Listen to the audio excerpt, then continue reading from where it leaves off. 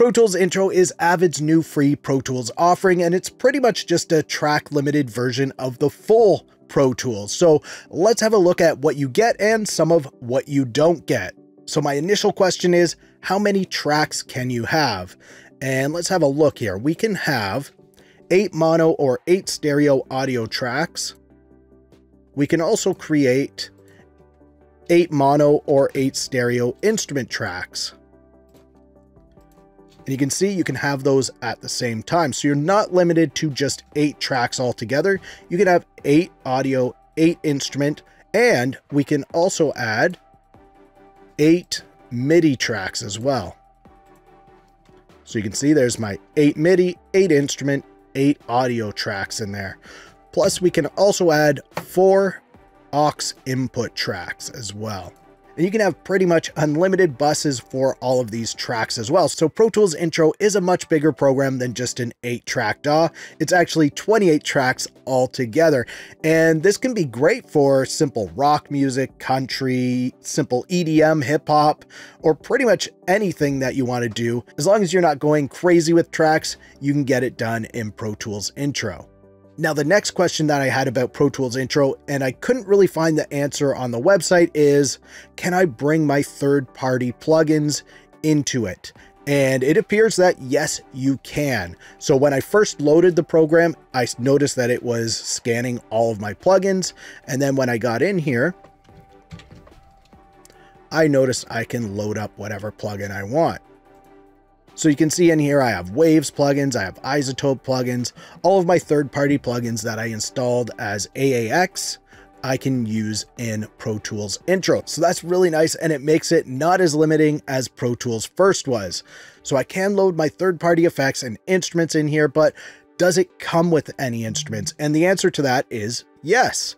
It comes with Air Expand 2. So let's have a quick look at that. And Expand 2 is a very versatile workhorse type of synth that's capable of creating a ton of sound. So let's just have a look at some of the presets that you'll get in there. You have soft pads, bright pads, action pads, all kinds of pads, brass, leads, hard leads, all kinds of different things, even drums in here.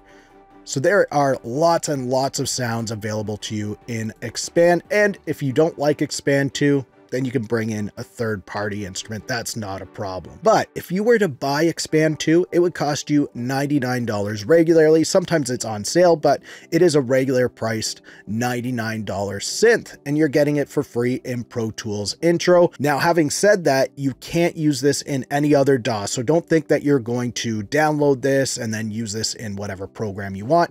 It has to be used in Pro Tools because it is an AAX plugin. Pro Tools is known for having some very usable stock effects plugins. Which ones come with Pro Tools Intro? Well, you actually get a bundle of 15 effects, and some of the key ones to mention here are the BF76, which is a nice 1176 style compressor. You also get the Dynamics 3 compressor, which is a really nice digital compressor. The EQ3, and this can be used in the 7-band or the 1-band version. And of course, you don't have to use all bands in the 7-band, so you can use it as a 3 or 4 or 5, whatever you want there. And you get the Deverb plugin, plus many more. And like I said, if you don't like any of these, you can bring in your own third-party AAX plugins if you want to. Also to note, it comes with 19 audio tools, and this includes some of the audio suite effects as well. So you're not getting all of the effects that you would get with Artist or the full version of Pro Tools, which is a given. This is free, but they are giving you a solid selection to use as a base, and this stuff you can use in your music productions, no problem. So here's another important question. Can you actually make music in Pro Tools Intro? And in my opinion, you absolutely can. Like I said earlier, simple things like rock, country, some basic EDM and hip hop things, as long as you're not going crazy with tracks, you can definitely use this to make music. And another cool thing with Pro Tools Intro is, say you want to send your project off to a friend or somebody that you want to do your mixing for you. Well, Pro Tools Intro projects will open in the full version of Pro Tools, and projects created in the full version of Pro Tools will also open into Pro Tools Intro, if it has more than the track limitations, those will get truncated though. And if you're in a band or you do cloud collaborations with other artists, you can do that with Pro Tools Intro. You can't send a collab invite in Pro Tools Intro, but you can accept them. So maybe your band purchases the full version of Pro Tools, but some of your band members are in different places. They're at their own homes and you want to collab together.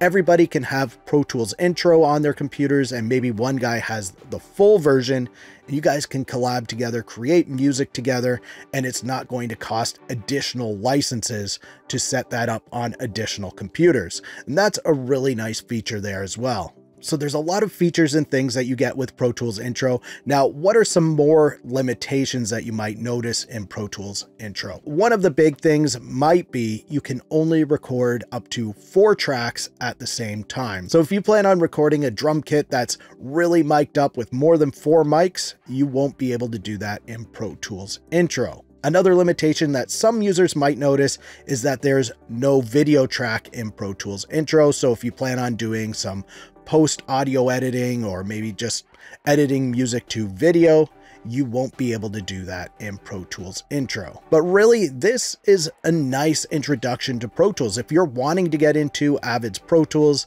this is great for that. Maybe you want to work in a studio one day. Maybe you just want to see what Pro Tools is all about.